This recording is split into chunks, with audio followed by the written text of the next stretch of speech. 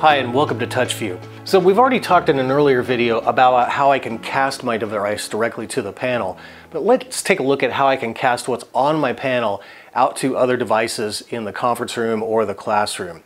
So I'm going to go back to my laptop over here, and again we have that eShare software installed, but instead of choosing screen share, I'm going to choose that I want to TV mirror my panel. So now that's going to take everything that's on my Touchview panel and wirelessly cast it directly to my laptop. So you're looking at my laptop right there, so I can choose to go ahead and take that full screen on my laptop.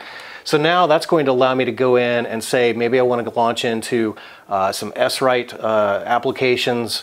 I can go ahead and import an IWB file, for example, and go ahead and insert that. And so now whatever is on my panel is also cast wirelessly directly to my laptop with that.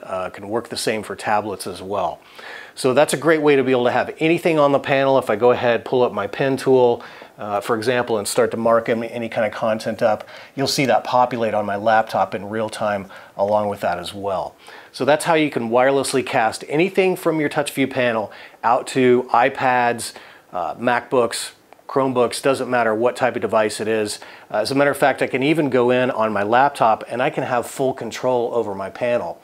So I can annotate on my panel with this. I can also go in and select the side toolbar. So maybe I just want to jump back to the home screen and I just did that and now it's reflected on my panel as well. So you also have that full touch control capability. If you don't want your students to have that touch control, I'd go back to my moderator control center here and that's going to allow me to enable or disable touch on that device. So if you don't want your students to be able to take control of anything on your panel, you might want to disable the touch control so that they can only view what's on the panel. So that's just a look at how I can mirror content from my panel out to other devices.